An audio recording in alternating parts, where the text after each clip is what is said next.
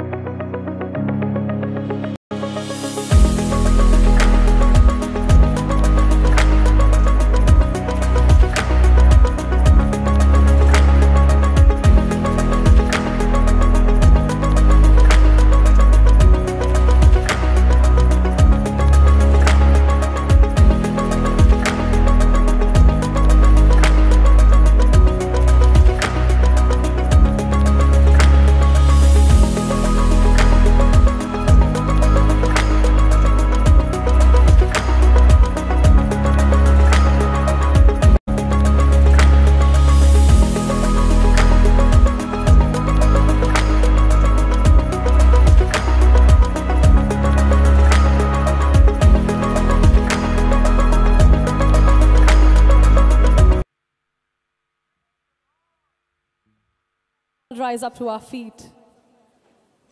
Are we happy to be in the house of Lord this morning? Come on, give a shout of hallelujah. Once again, hallelujah.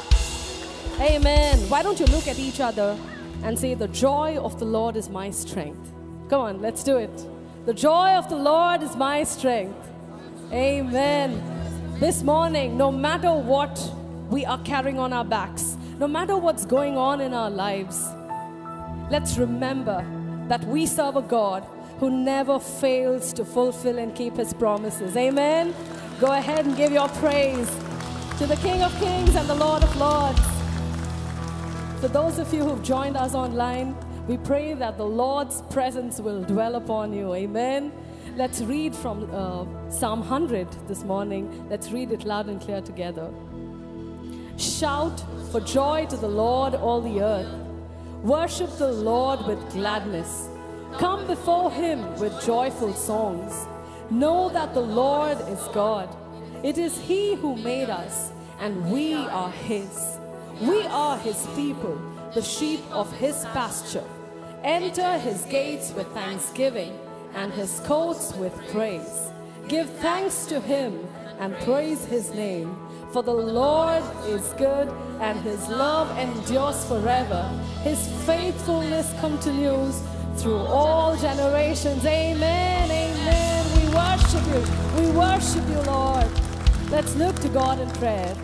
Our precious, loving Heavenly Father, we thank you for this beautiful day you've given to us, to gather in your name, to give you praise, to give you glory. Father, we thank you that you have brought us through yet another week as we stand at the threshold of a week full of new mercies of yours, Lord. Father, we thank you for everything that you are. We thank you for your endless mercies. We thank you for your goodness in our lives. We thank you for who you are, Lord Father God. This morning we have gathered in your name to give you all praise because you are worthy. There's none like you, Father God. And we are here to proclaim your goodness, Jesus. Father, through it all, we pray that as we surrender ourselves unto your feet, we pray that you will transform us from the inside out, that you will show us your mercy, that you will show us your grace, and that your Spirit will lead us, Father. We thank you, we worship you for everything that you have done, Lord Father. There is none like you, Father. There's no power that's greater than you, and we are waiting for new miracles and new mercies this morning, ready to receive everything you have in store for us, Father. And in everything we do, Lord Father, let it be a sweet fragrance unto you, that we will knock your heaven's doors, Lord Father. Thank you, Jesus, for all that you are. We worship you, we give you praise, honor. In Jesus' precious mighty name we pray. Amen, amen. Go ahead and give your praises. Amen. Hallelujah. Amen. Yes, Lord. You arise in the midst of your people's praise. Arise. Arise. Arise. Arise.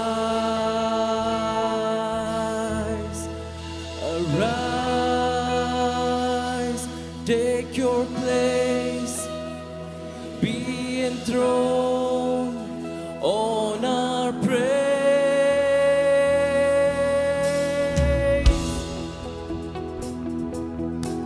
Your hands together.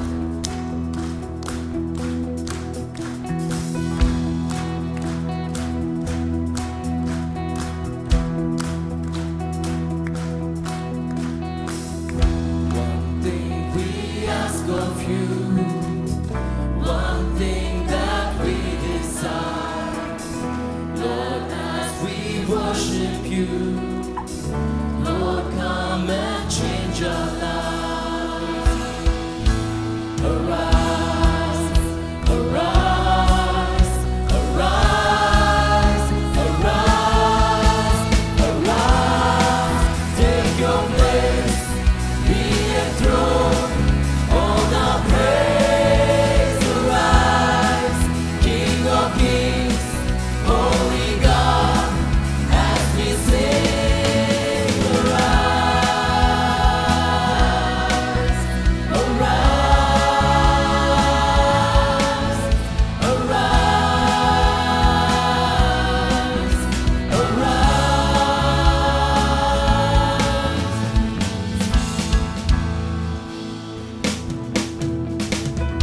One thing we ask of you, one thing that we desire, that as we worship you, Lord, come and change our lives.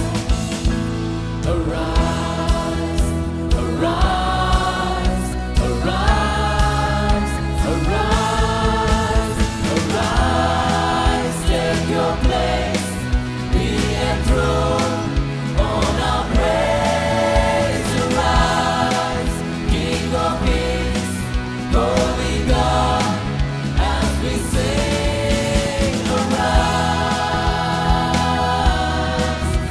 arise, arise, arise.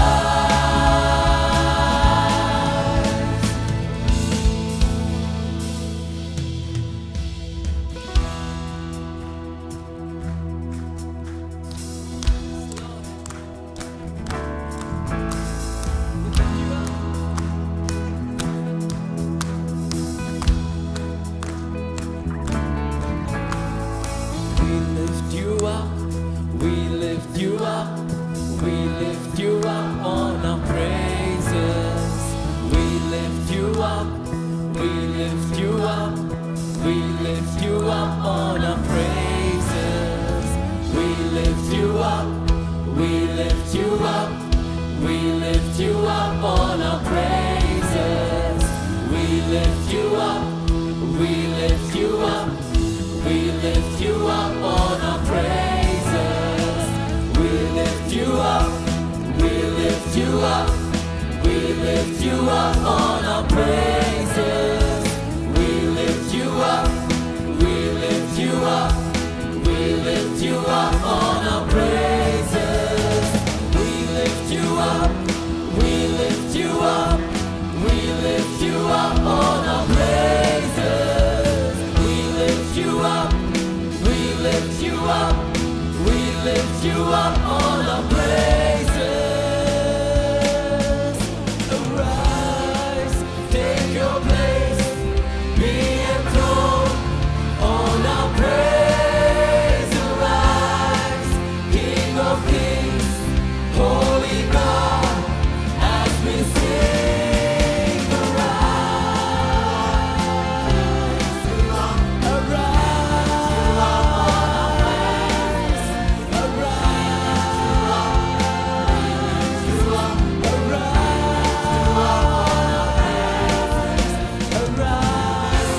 take your place, be enthroned on our praise. Arise, King of Kings, Holy God, as we sing. Arise, arise,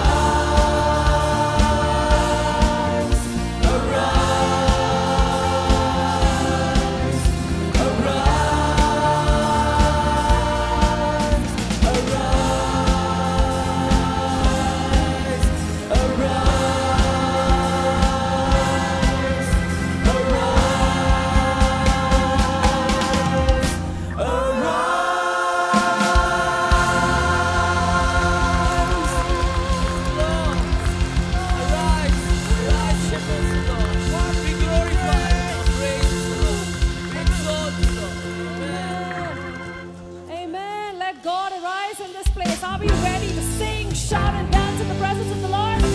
Come on. Worship the Lord. Let God arise. Let God arise. Let God arise. Let God arise. Let his enemies be scattered, and let the righteous be glad.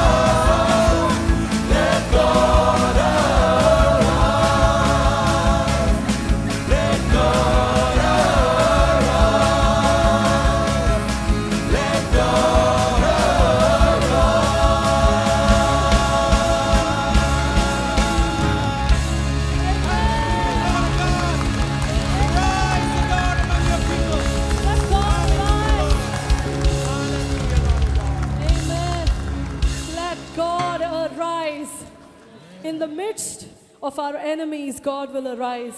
In the midst of sickness, God will arise. In the midst of problems, God will arise. There is nothing that our God cannot do. Amen. Go ahead and give your praises to Him. We worship you, Lord. We worship you, Jesus. We give you praise, Lord. The Bible says, for everyone who is born of God, he has already overcome the world. Because He paid it all. He sacrificed His only Son so that we could have freedom and we could be healed. We could have life. Amen. And today we stand in the presence of God, blameless. Jesus, thank you, Lord. We worship you. Worship you, Lord.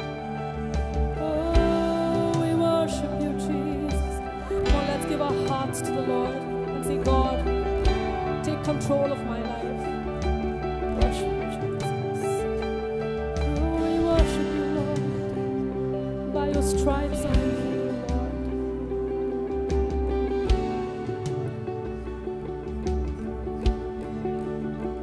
By His stripes we are healed.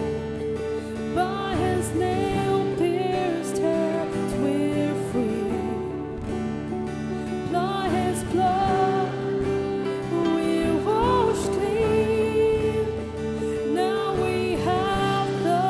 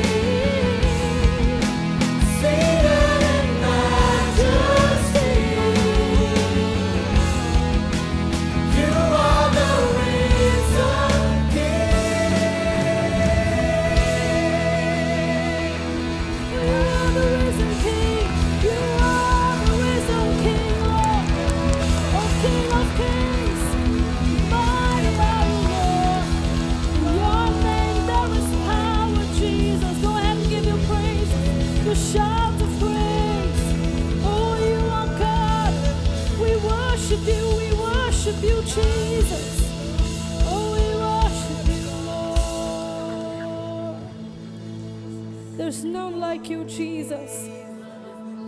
Your name is above all names. When we call your name, Lord, we know that you are in control. All it takes is to call your name, Yeshua, Jesus. We love you, Lord. We worship you. We worship you. Oh, you are beautiful, Lord. Oh, we worship you, Jesus. Oh, as we continue to worship, we lay everything at the feet of Jesus. Say, Lord, we surrender to your name. We surrender to your name, Jesus. In your name there is hope. In your name there is deliverance. In your name there is healing. In your name there is victory. In your name there is freedom. In your name, Lord. In your name, Jesus. The enemy has to flee. In your presence, Lord, worship you, Jesus.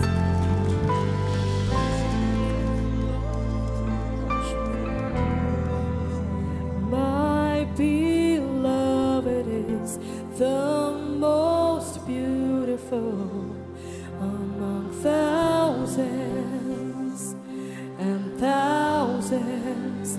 My beloved is the most beautiful among thousands and thousands. Let's sing.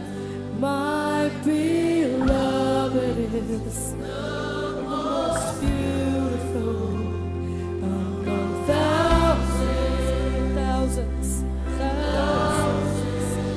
My beloved is the most beautiful among thousands and thousands. Yeshua, Yeshua.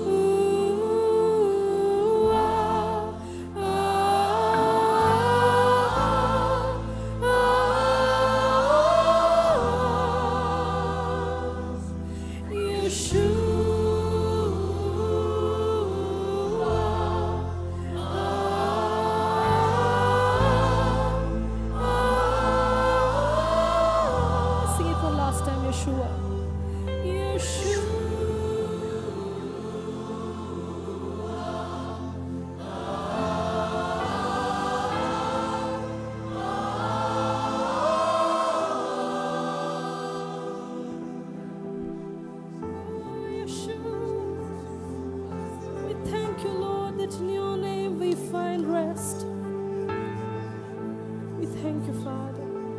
We thank you that your presence is with us. We thank you that you are God. Yesterday you were God, today you are God, and you will always be God. We thank you, Lord. We thank you, Jesus. We thank you for your table, Lord. Thank you. We pray that you will take control of the rest of this time. In your mighty name we pray. Amen. Amen. Let's put our hands together and welcome Pastor. Amen. Shall we do the confessions together? I believe in the Almighty God, our Father and Creator. I believe in the Lord Jesus Christ, God and my Savior. He was conceived of the Holy Spirit and born of a virgin. He suffered, died, and rose again. He ascended into heaven. He shall soon come again. I believe in God the Holy Spirit, who is worshipped and my guide. I believe in holy fellowship, faithful giving, and service to God in this church. I believe the Holy Bible is the perfect Word of God. I am what it says I am. I have what it says I have. And I can do what it says I can do. Today, as I learn the Word of God, here in my spiritual family, I am blessed, healed, and anointed for a holy and victorious living. I will never again be the same.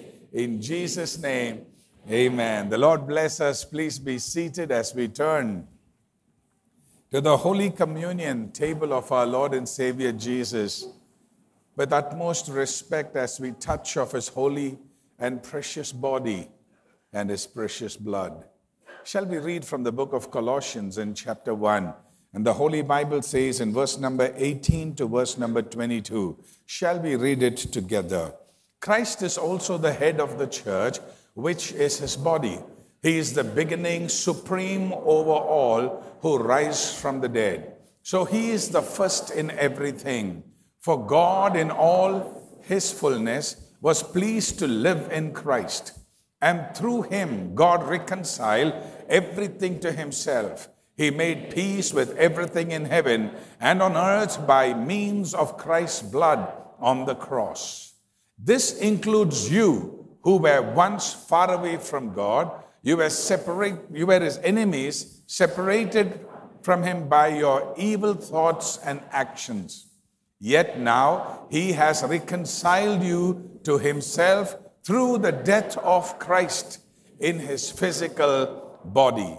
As a result, He has brought you into His own presence, and you are holy and blameless as you stand before Him without a single fault, holding the bread and the grape juice in our hands.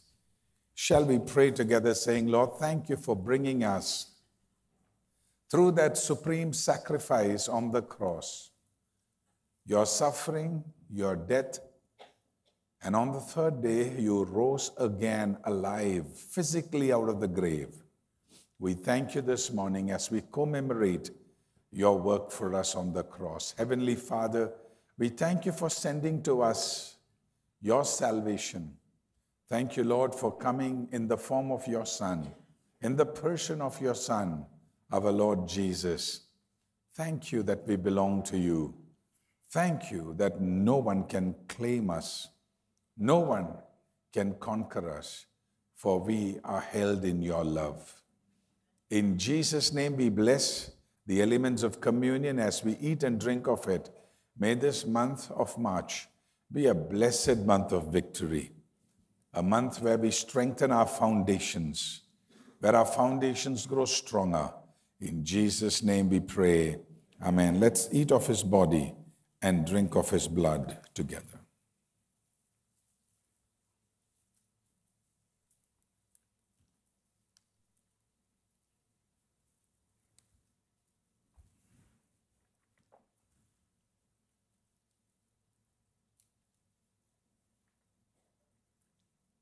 Dear Lord, we thank you. We thank you that you paid a price which you didn't deserve to pay. You are holy. You're perfect. You're God. But you paid a price for us which we don't deserve to have. Thank you that you did it out of love. we rededicate our lives to live in accordance with your word, to honor you with our life. May your blessing, your presence rest upon each one of us. In Jesus' holy name we pray. Amen. The ushers are passing the bags. Those of you who are putting back the empty cups, used cups, may kindly do so, while I quickly take that time to make some quick announcements. Today I see that the church is overcrowded than usual. That's a good thing. People sitting all over, including staircases, standing all over. Keep praying for our new church. It's going to happen soon.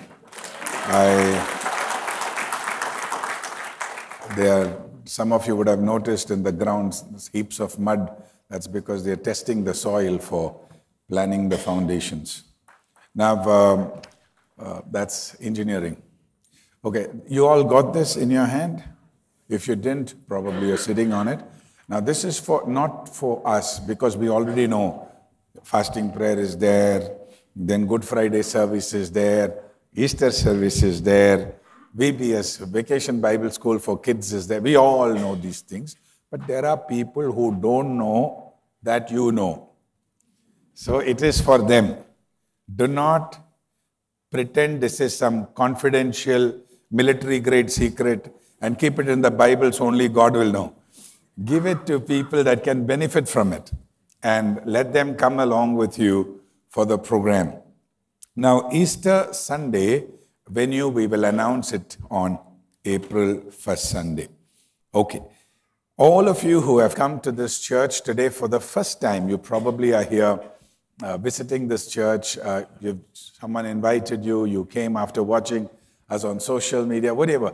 We want to welcome you and appreciate your presence here. Become a part of the church, not just a visitor, you know. This is not a park to visit. This is a family to belong. So come and be a part. Be faithful and fruitful in the hands of God Almighty. Now, you may have noticed that we don't make announcements in the church because when such large, ten thousands of people gather, we don't want to take time for making announcements that may benefit only a few people. So, or baptisms or child dedications or marriages or funerals. There are a lot of things that services of the church that people avail. So what we do is we broadcast it on the church WhatsApp.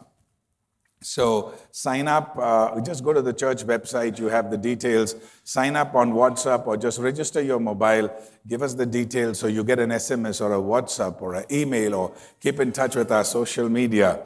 Pastors and staff are always, okay, so when you're on the WhatsApp, you have given us your mobile number, email. You're for sure going to get church announcements periodically as they happen. So that's something interesting.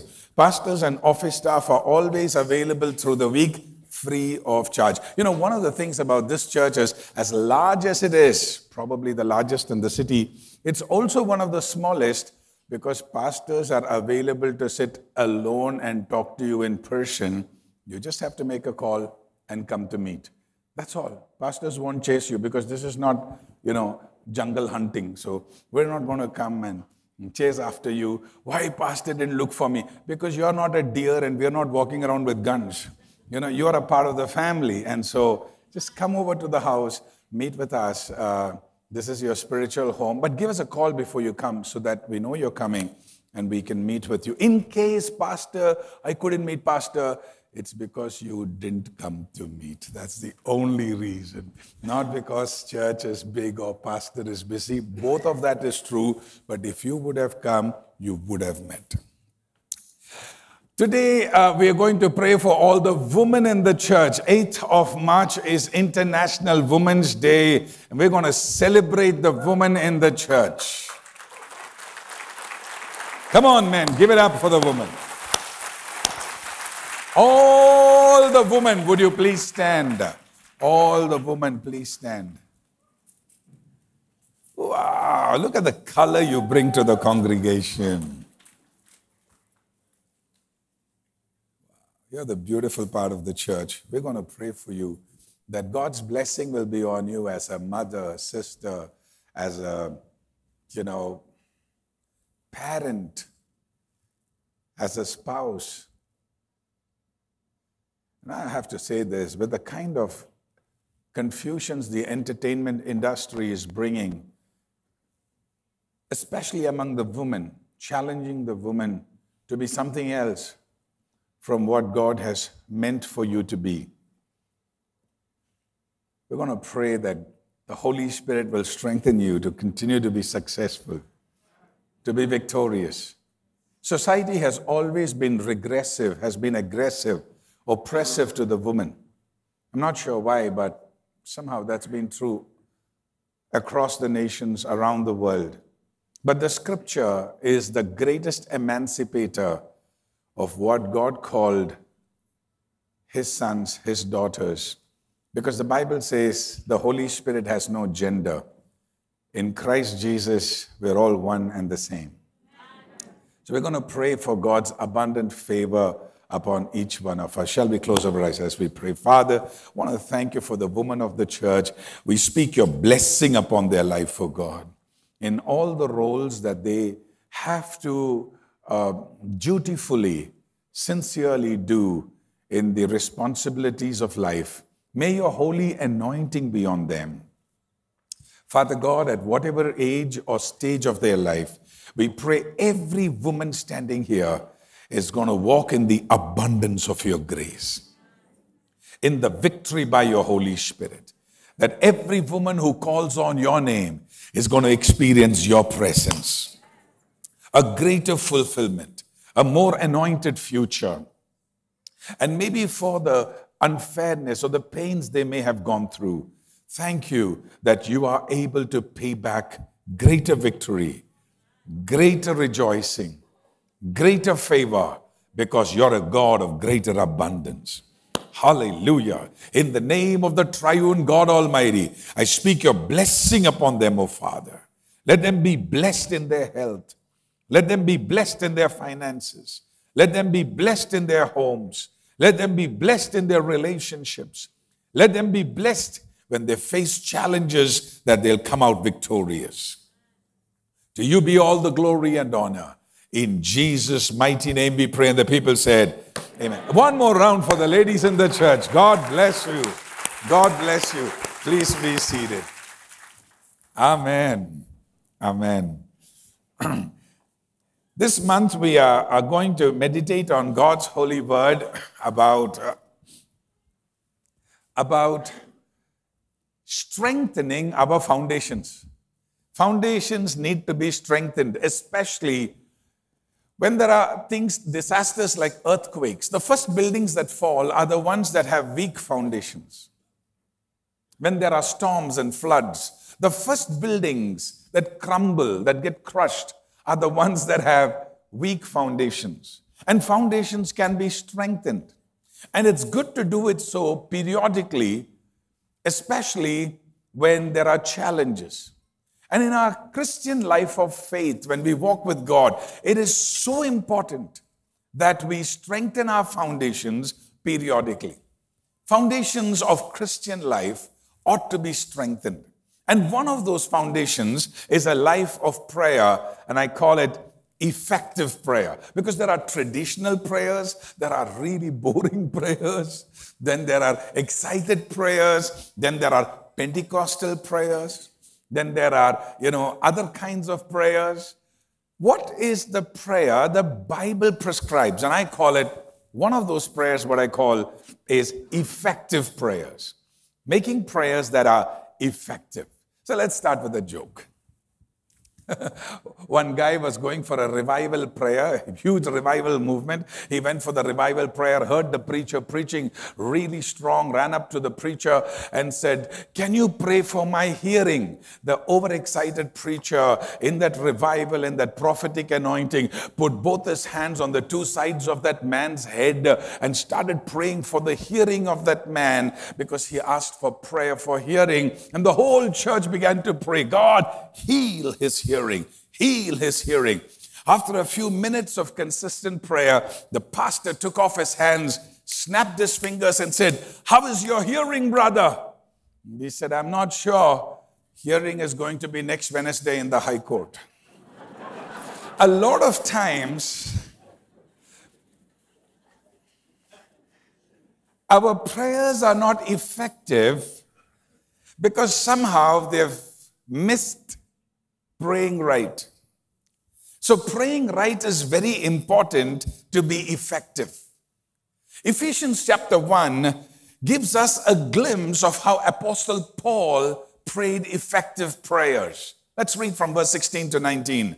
"I do not cease to give thanks for you, remembering you in my prayers, that the God of our Lord Jesus Christ, the Father of glory, might give you the spirit of wisdom and of revelation and the knowledge of him, having the eyes of your hearts enlightened, that you may know what is the hope to which he has called you, what are the riches of his glorious inheritance in the saints, and what is the immeasurable greatness of his power towards us who believe, according to the working of his great might.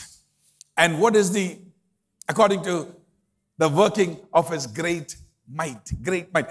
Sometimes I feel Bible uses such hyperlative, superlative, almost so close to what we think is impossible, because sometimes to bring God's way of doing things into human language has to break some norms of human grammar, because God cannot be contained in the conjunctions and adjunctions and the grammatical rules that we have put in our own verbiage and society. But I want to deal with 3 words from that passage, or 3 operative words in that passage. There are more, but I want to deal with just 3 to understand how prayers can be more effective. 3 from that passage. 1, I give thanks. 2, wisdom and revelation to know the hope of calling. 3, the power of God that works for those of us who believe. The 3 things that I want to study with you. Number 1, I give thanks. Let's say that together. I give thanks.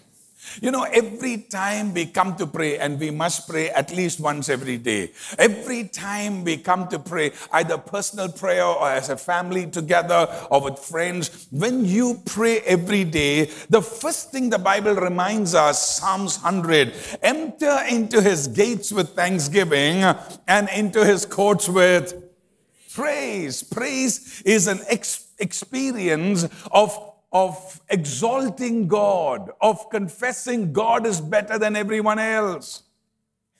God is greater than everything else. Whether it's the pleasure I'm enjoying or the problem I'm facing, God is greater than both. That is what is the meaning of praise. And the Bible is saying, Apostle Paul is saying, when I think of you, I start with thanksgiving. And I think that's the most difficult part in human life. Because when you think of people, it's hard to be thankful. Now, I'm not saying it's hard to be thankful. I'm saying it's hard to be only thankful. Yes, you sometimes are thankful because there are good people in your life or people that have done good in your life. But only good things? Only thankfulness? It's a mixed bag. You have things of pain, you have things of thanks. But Apostle Paul says, when I think of people in my life, God, I come with thanksgiving. What's he saying? When I come to your presence, I take time to catalog, to compartmentalize, to collect negative feelings, put it in the side, and pick up good feelings and feel thanks to you, O God, and take time to thank you, O God, because effective prayers require the engine of the prayer, require the front of the prayer to be praises and thanksgiving. Hallelujah. Effective prayers requires a heart of thanksgiving. It's easy to develop that. When you go to a courtroom, you go to the judiciary, the city civil courts or the honorable high courts or the supreme courts, keep your mobile phone off, and when you sit down, you cannot put your leg on leg. And you can't just get up and walk around. And when the judge comes in, all stand up. Because the bench clerk or somebody will shout, all rise. And when the judge leaves, all will rise. Can't stand there and talk. Can't be chewing bubble gum in a way that is distracting. That's a courtroom. Classroom, same thing. Teacher comes in, good morning, madam. Everybody sings in chorus. There's a uniformity. There is a way of behaving. You can't be sitting there and throwing papers. You can't be sitting there and talking to one another. You got to be focused. You can't say, no, I like to turn to the east and sit. No, you have to look to the teacher and sit. No, my Devamula is in another direction. Whatever direction, classroom, look towards the teacher. Your courtroom has a discipline. Your classroom has a discipline. How about the prayer room?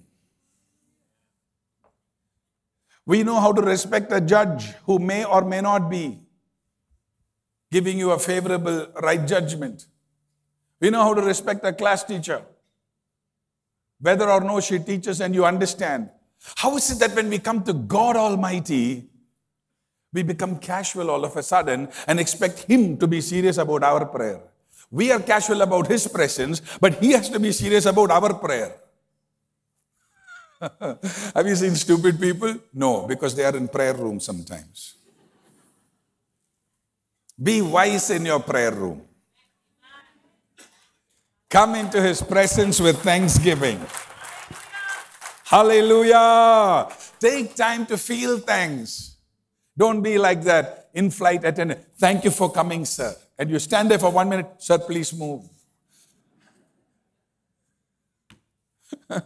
Don't be heartless when you talk. When you come to Christ, take time to feel thanks. Take time to feel praise. And for that, you have to meditate on Him and His Word. Don't come in the prayer room and think nothing. That is not Bible meditation. When you think nothing, Bible calls it sleeping. When you come to God's presence in prayer, you want it to be effective, think on Him, on how great He is, on how good He is, and on His promises. Hallelujah. He is not only willing to fulfill His promise, He is able to fulfill His promise. Man, I love that about my God. Hallelujah. When you meditate on Him and on His Word, you are no longer praying out of personal weakness or the fear of it, but you're praying out of God's ability in your life. You're praying out of confidence in what God can do. Hallelujah. Sometimes when we are faced with challenges, and as pastors, we have to pray over situations that look hopeless, literally hopeless. The other day, that man called me and said, Pastor, my wife took the bag and she left. I said, call her. He said, she blocked my number. I said, what can I do? Can you call her? I said, okay, but first we'll pray. Give me some time, let me pray. He said, yes, Pastor, I called you to pray. It's a misunderstanding. She's very upset. Can you pray? We prayed together. And I told him a couple of things, what I'm telling you. Whenever you think of her, thank God for her. Don't think all negative things. Take time to pray with thanks. After 2-3 days, I called him saying, should I call her? He said, why? I said, because you told, I forgot to say she came back. When she leaves, pastor has to know. When she comes back, it's okay. Yeah, somewhere here, bro, I love you. I love you both. I love you both. Then, of course, they came and met me together. They were so thankful. Effective prayers require you to approach the situation with God on your side, and you pray about it with a heart of thanksgiving, with praises to God, knowing what God is able to do, no matter how terrible your husband or wife or that situation is. Don't pray out of fears of personal weakness. God, I can't. God, I can't. Of course you can't. That's why you are praying, because God can. So don't come and tell God, I can't, I can't. God says, I know. What do you want? God, you can. Yes, I know. And since you know I can, I will do it if you give me space. I will do it. Hallelujah. But if you keep chasing her away every time, Pastor, pray, it won't work always. Because when we pray, we also have to bring our life in obedience to God's word so that answers to prayer and blessings can stay with us. You cannot keep chasing the blessing away and asking God, God, send some more blessing, let it stick to me. God says, develop a lifestyle where when I bless you, it sticks on you. Hallelujah. I've been pastoring here for 26 years. You will never hear me criticizing anybody from the stage. You'll not hear me criticizing anybody from the stage. Now, jokes I say, that's different. But criticizing, no, I don't. Because I found in the Bible that when you speak negative and you speak evil, it's hard for blessings to stick on you. So it's very simple. Change the style of preaching. So I changed my style of preaching. I changed my style of talking. And I'm blessed by that. And all of you who are practicing that, you're blessed by it. So effective prayers require an attitude change. Second, the Bible is saying in that passage you read that God will give us wisdom and revelation to be enlightened in the hope of the calling. That means when we pray, Apostle Paul is saying we need to be filled with divine wisdom to understand the great scope, the great hope that is your inheritance in the calling in Christ Jesus. In other words, unless you pray, you won't discover all that God has for you.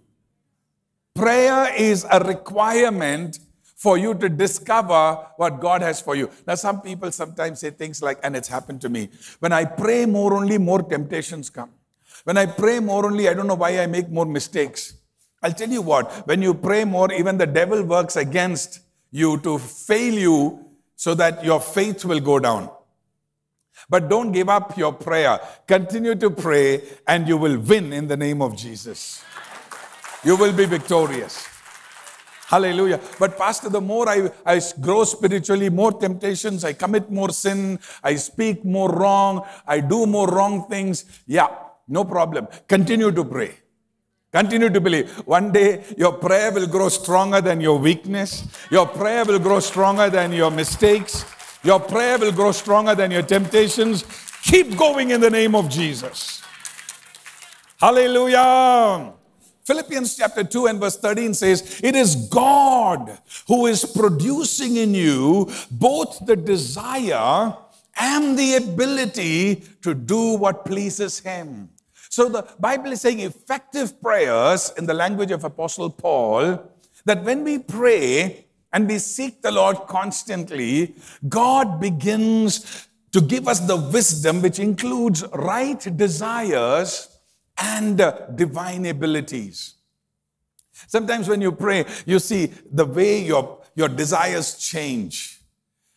God is not sending someone to prophesy over you. Sometimes He does that. But a lot of times, or almost always, He's changing your desires on the inside. You're praying for a house and suddenly you feel, no, maybe I should pick up a car now. Pray some more on it. Or maybe that's because my neighbors are influencing me. Maybe, not sure. Pray for some more time. Maybe God is working on your desires. And there, but Pastor, I don't know driving. I can't drive. No problem. His ability will work in you. Pastor, I can't write that exam. His ability will work in you. Pastor, I am not a husband material. His ability will somehow work in you. Pastor, I just cannot take up that. His ability will work in you.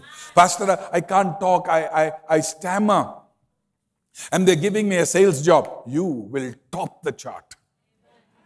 Why? His desire comes with His ability.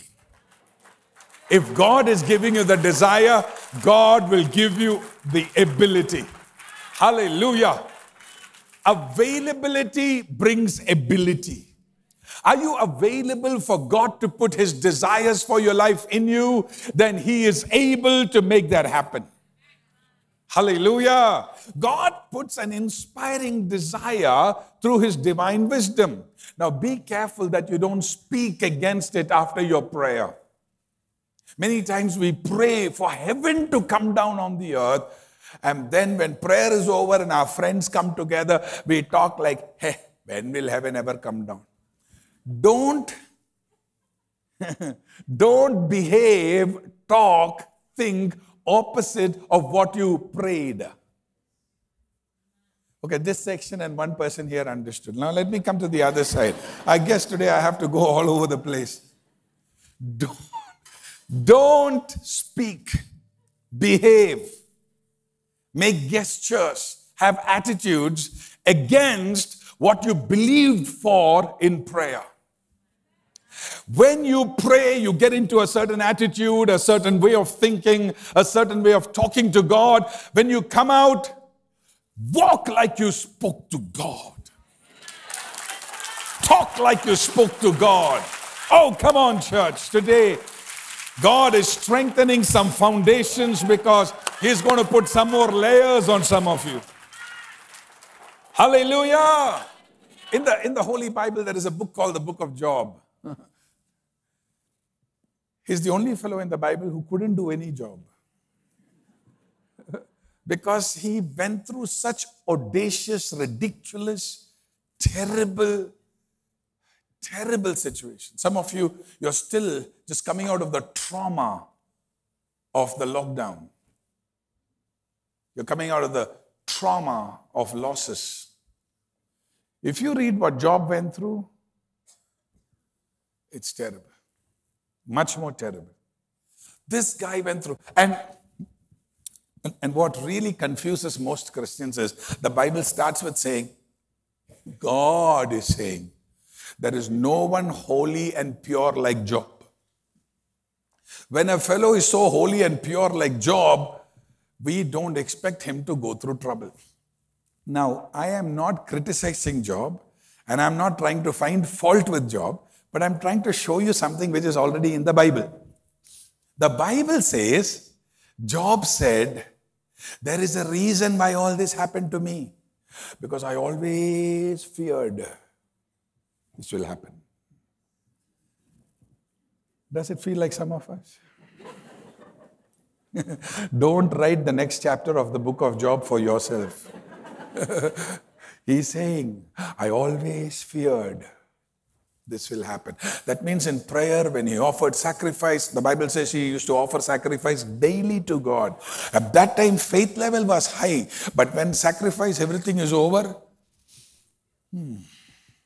he used to cultivate, he used to babysit fear of what is going to go wrong in his mind. And now he says, all the misfortune I went through is something I had already imagined. The law of first creation. You create it inside you first, then obviously outside it has to happen. Create blessings inside. Create God's favor on the inside. Create God's goodness on the inside. That's why you should avoid people and conversations and lifestyles that weaken your faith or your blessings in the church. Avoid such conversations, and if it's really bad, then avoid such people also. Don't give them a room to influence you. Don't allow them to change your way of thinking. Sunday you hear God's word, you're all pumped up. You know God is blessing you. You know God brought you to the church. You know that God planted you here. You know you're going to be fruitful. And then somebody comes and says, that church, oh, that group, something, may not be that church, maybe something else. Why are you so religious? Oh, you think God will do everything? Now, when they say such things, don't let it stick in your heart. Don't go to fight with them. We don't have to have the Bangalore dog anointing. Bangalore dog, if one dog bark here, simply the other fellow will bark. It's almost like, they owe it to one another. Don't do like that.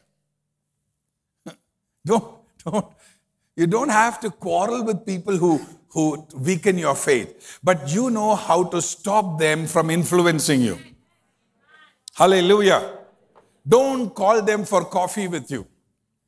Don't gossip. You know there are some people, if you WhatsApp, you will get back negative comments.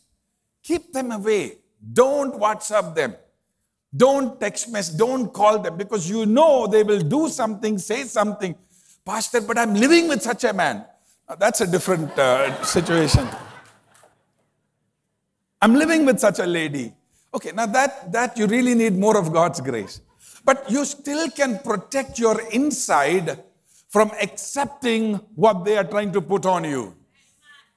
In my vacation time, in my childhood, I used to go to the farmhouses, villages. And I've seen there are some plants, when it rains, that leaf will not get wet.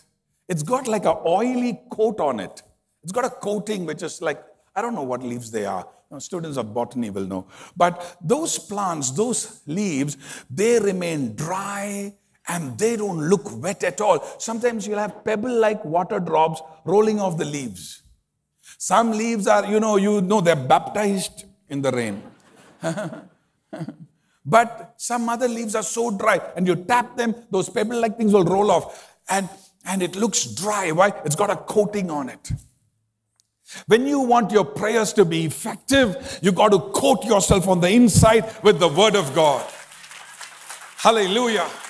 When they talk against your faith, when they talk against the Word of God, when they talk against your worship in the church, when they talk against you giving your time, your talents, your treasure to God, don't you allow it to stick to you. Go with the coating of the Holy Spirit. Don't show them anything. Don't speak back to them, but let it just drain out of you. Let it just go away from you. On the inside, you are ready for an outpouring of God's grace. You don't want people's negativity. Oh, my boyfriend, oh, my girlfriend rejected me. She said I'm useless. Maybe she's true, but you believe. Maybe he's true, but you believe God's word and avoid them. And keep God on your side. Hallelujah. The other day, one girl told me, why did God do this to me? I asked, what? She said, my boyfriend came so close, messed my life and went off. Why did God do this to me? I said, say that again. My boyfriend came close to me, messed my life and went off. Why did God do this to me? I said, I'm not able to understand. You are you're a student in graduation college, and you are asking such a question. Boyfriend came, messed you up. Why did God? How did God come in the picture? God is the one you avoided all the time. When you want to blame somebody, where is God?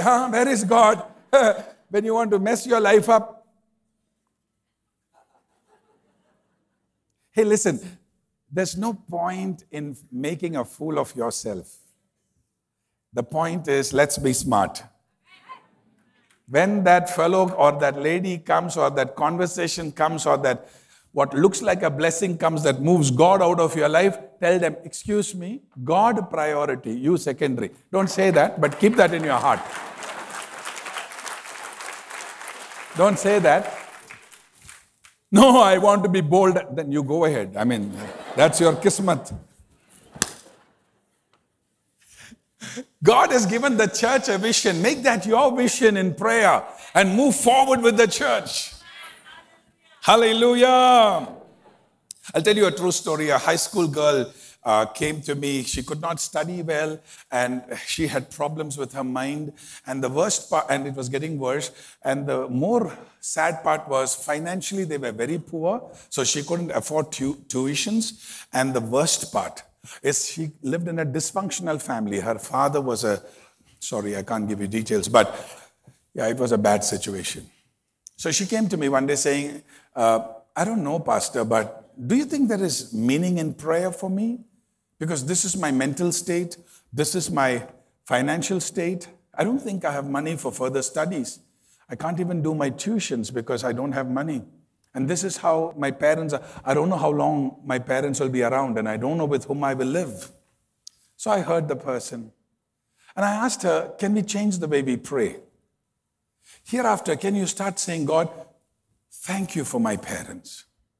Thank you that they may be wrong, but you are not wrong. You put me in the right house, but they are making a mistake. But I thank you that you can change them. I thank you that you can bring resources in our life. I thank you that you can change my mind. You are able, oh God. I told her, when you're praying, stop looking at yourself and start looking at God. And she said, all right. 2-3 years down the lane, she came back to me. She said, do you remember me, Pastor? I said, of course I remember. I used to pray for you. And occasionally she would come and meet me also in prayer. She said, you know who are beside me? And I knew, they wouldn't speak English. The parents wouldn't speak English. But I knew it was her parents. I said, they are your parents. She said, yes, Pastor. They don't understand English, so I'm helping them go to another church where they understand English. But I will be here, Pastor. I said, sure, no. She was afraid I would say, go to their church. So as a family, you can worship God. So she was worried I'll say like that. So she said, I will be here. I said, okay. She said, you know what, Pastor? Both my parents, things have changed. And she reminded me, it all started when I came to you. I thought you will put your hand on my head and pray for me. But instead you gave me a lecture and sent me. But that changed my life. That changed my family. Sometimes it takes time, but God is faithful. God is faithful. Hallelujah. Wisdom and revelation in the calling, in the hope. Hallelujah. You get that when you pray to God. Number one, we understood, enter into his gates with thanksgiving. Second, the wisdom and revelation of God's call, where he deals with our desires and he gives us the power, and we cooperate with him in his calling on our lives. And we avoid the negative powers that come to distract us from the greatness of his call. And lastly, the third one. The Bible is saying in that passage, his great power works according to our faith. Bangalore is getting Kaveri water. You open the tap once a week, twice a week, one sound will come, then water will come. Glug, glug, glug, glug, glug. Water will start coming. Only so much water. Go to Kaveri River, Talkaveri. Man, it's such a huge river. It's such a huge river. But in our house, we have to line up all the buckets and the pots so that when they come, you start filling quickly. Pastor, such a big river, why only little water comes? Because in between there is someone called BWSSB.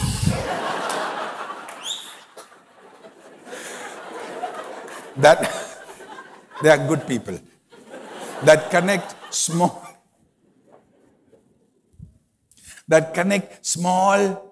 1-inch pipe from your house to a 6-inch pipe, to a 3-feet pipe, to a 8-feet pipe that finally connects to the pumping house. But by the time that big river reaches your house, glug, glug, glug, glug. Why? Why? Because the entire system of connectivity is like that. God is so big, then why in my life it's only glug, glug? Why? Why that greatness is not flowing? The connection is called faith. The Bible is saying very clearly, okay, you clap, you clap, you clap. That's good, you clap. Bible is saying very clearly that great power of God works according to our faith. Little faith, little glug glug. Bigger faith, bigger flow. God is the Almighty. And the connectivity is the issue. Many people, when we come to pray, we are searching for network. Still buffering. Waiting for that feeling to come. We need to grow out of these things. Walk in faith. Walk in faith. Hallelujah. Pastor, it's not working for me. First you come every Sunday.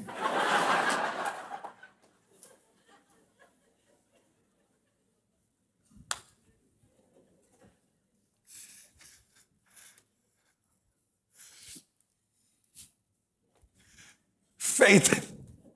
The Bible says in the book of James, the other day one man was telling me, in your church everybody gets it when you preach, I told him, yeah, because through the week when I pray, I get it. So I just pass it on.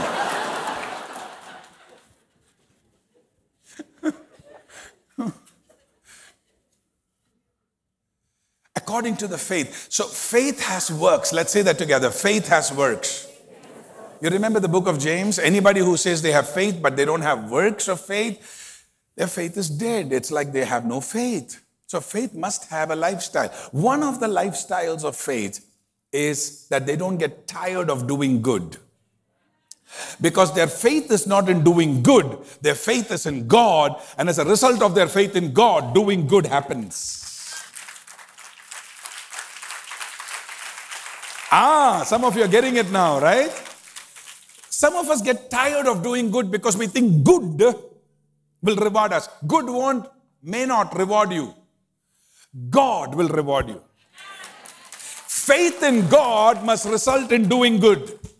Okay, let's read. Galatians chapter 6 verse 9. Let us not grow weary of doing good, for in due season we will reap. That next line is so important.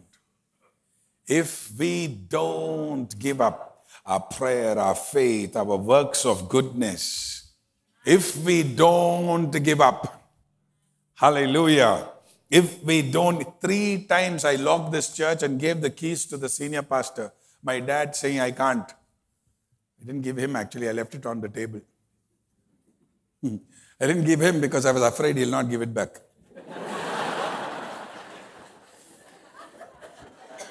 Somewhere I was half-hearted, because people were not coming. I was tired. Some Sundays no one would come. 1996, 97 onwards, it was continuous. So, I thank God in His mercies. I went back and took the keys, maybe after 1 hour, maybe after 1 day, to the basement hall and restarted the church. Don't give up. Those days I preached, no one came. And I would feel so upset. I'm doing good. I'm doing everything right. Why it's not growing? Why nothing is working? And then somebody invites me to preach in a convention, big crowd. How's your church? You started? Oh, wonderful. And before they can ask next question, I will only fill it up. Mighty presence of God, good move of God. We are seeing things happening. All that is true. Only thing I'm alone. Because I'm afraid they'll ask next question. Thank God in His mercy, I did not give up. He kept me going. And the worst part is, my friends say, hey, last Sunday 25 came, last Sunday 50 came.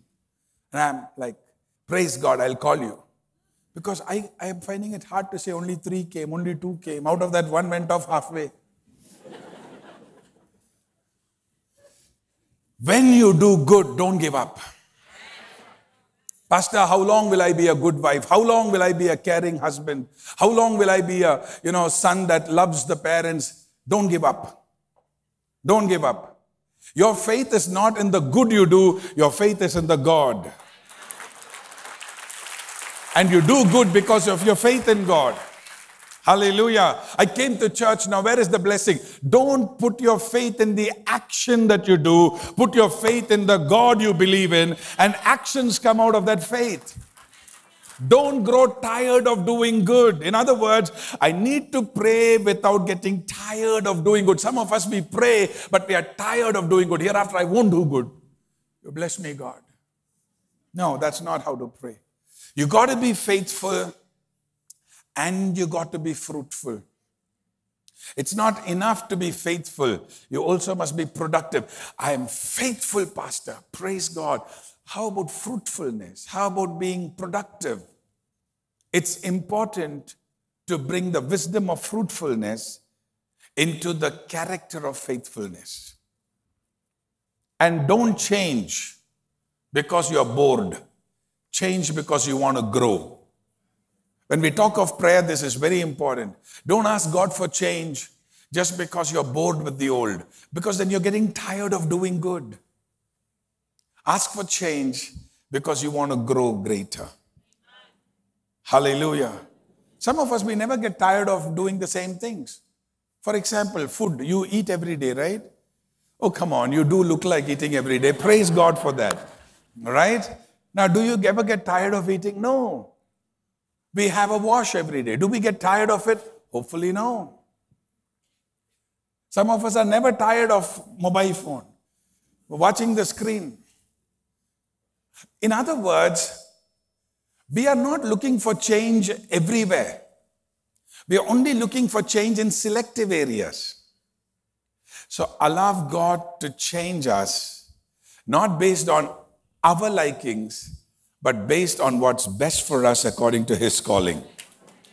Don't change because of boredom. Don't change because it's repetitive. Change because there has to be growth in our life. I want to close with this true story. One man in our church, he's retired, and he shared the story with me. He said, Pastor, I have 5 siblings.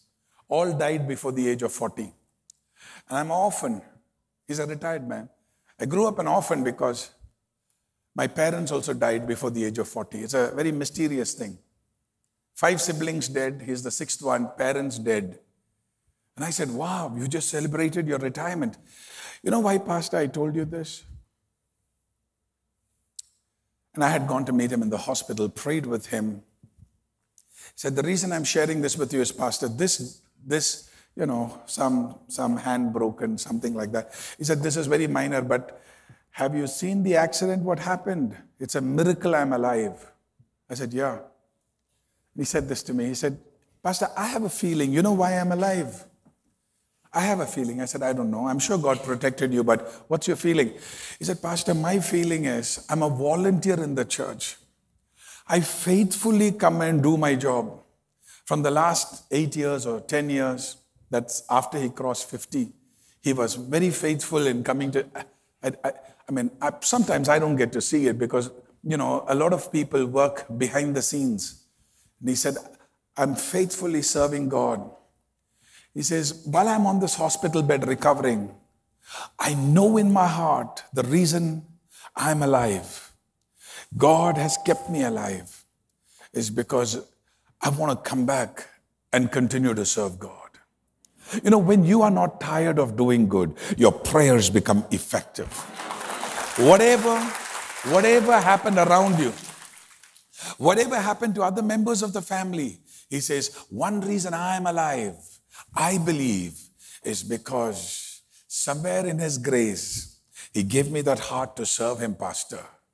Because I told him, take rest for some time. Anyway, you're retired now. I didn't think of he being a volunteer in the church. He's a very active person. So generally, I was saying, he thought I'm talking about volunteering in the church. No, I'm coming back. And don't stop me. Because his children and all told me that he's very active, he doesn't listen, doesn't take rest. So I was trying to tell him, take rest. He thought I'm trying to say, don't become a volunteer, don't come back and volunteer in the church for some time. So he was trying to justify, saying, don't stop me. The reason I'm alive, I know, when everybody around me died, I'm alive, is God considered me to serve Him. And you're not going to stop me, Pastor. I'm going to serve. Don't get tired. When you pray, don't get tired. Close your eyes and say, Father, I'm not going to get tired. I want to strengthen the foundations of prayer. I want to get back into prayer, oh God. Some of you who probably lost it with God. Like that joke of that boyfriend who messed her life and she was blaming God. You know, something went wrong. The right thing to do is get closer to God. It's an oxymoron. It's foolish to turn against God. Because if there's someone who really loves you and wants to bless you, it's God Almighty. Turn to Him. Seek Him. Obey His word. Make a lifestyle change. Don't let your heart be hardened in unbelief. One of the proof of faith is obedience to God's word. Obeying God's word. Bringing our lifestyle in confirmation. Bringing our lifestyle in accordance with God's word is a proof of our faith in God. Hallelujah. His power works according to our faith. His power is almighty. But is our faith large enough to contain that? Is our faith good enough for God's work to flow through us? Shall we talk to the Lord saying, Father, today I really rededicate my life. This month, I want my foundations to be strengthened so that you can build bigger on my life, so that I can have a taller structure. This month of March, strengthen my foundations, O God. Sometimes when relationships shake my foundations, sometimes when circumstances around me shake my foundations, sometimes my own habits, my own attitudes, my own sinful nature, my own weakness shakes my foundations. Today I come back to you, Lord, to strengthen my foundations, starting with prayer, to make my prayers more effective. Hallelujah. To have that culture of praying every day, of honoring you in prayer. Thank you for speaking to me today. You've planted me in this church, Lord. I'm going to bear fruit for you. I challenge myself to grow in your grace. Hallelujah. Hallelujah. Hallelujah. In my finances, in my relationships, in my personal etiquette, I'm going to grow, oh God, because I'm created for your glory. The challenges will not destroy me. Because you are for me, I know I will grow by your grace. Heavenly Father, this beautiful day we want to thank you for speaking to us, Lord. The clarity of your word from the prayer of Apostle Paul. To be thankful. To have your wisdom to understand the greatness of your plan for us. And to be people who believe you so that your almighty power can flow through us.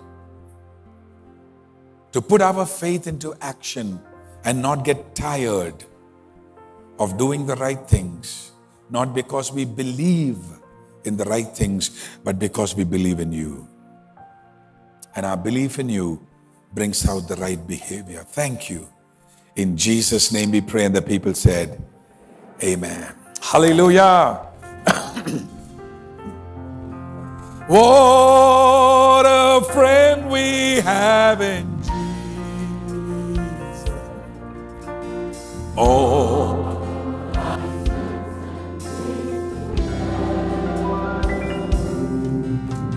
what a privilege to carry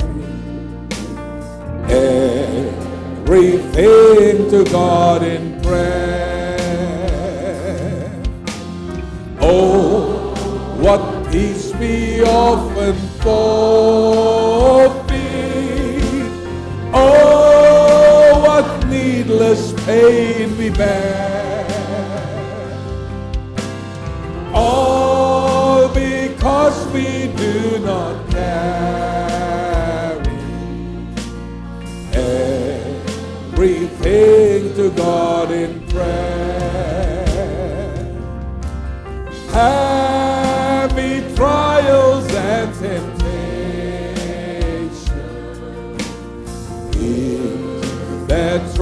travel anywhere. We should never be discouraged. Take it to the Lord in prayer. Can we find a friend so faithful, who will all our sorrows share? Jesus knows our every need. Take it to the Lord in prayer. Are we weak and heavy laden, covered with a load of care? Precious Savior, still our refuge. Take it to the Lord in prayer. Do thy friends despise, forsake thee? Oh, take, oh yes, thank you, Jesus. In his arms he'll take and shield. Thou will find a solace there. Blessed Savior, wherever we are standing, let's lift our voice. Sing it to Jesus. Make that a confession of your faith. May we ever, Lord, be bringing all to thee in earnest prayer. Lift your hands as you sing it. Soon, in glory bright and clouded, there will be no need for prayer. Rapture, praise, and endless worship will be our sweet portion. Go ahead, take a few minutes to clap your hands, lift up your voice. Just praise God continually. Come on. Hallelujah.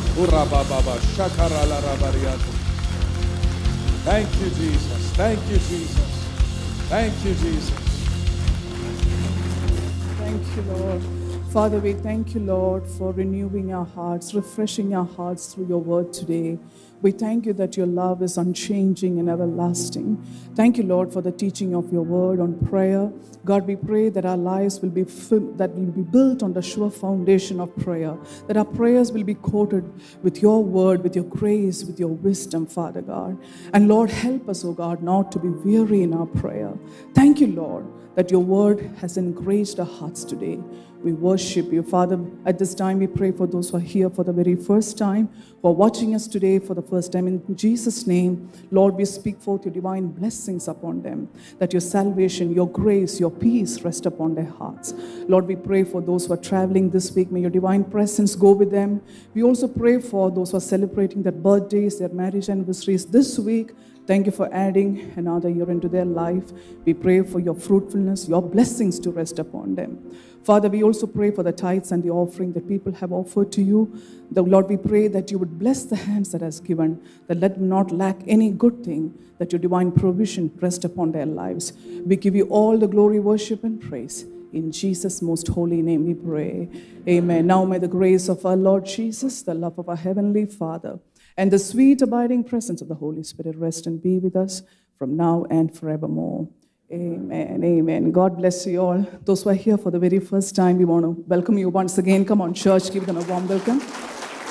And if it is all right with you, we would love to meet you in our guest lounge. Those who are watching us online today, we welcome you too. And pastors are here right in the front as well as outside for prayer. God bless you. Have a blessed week.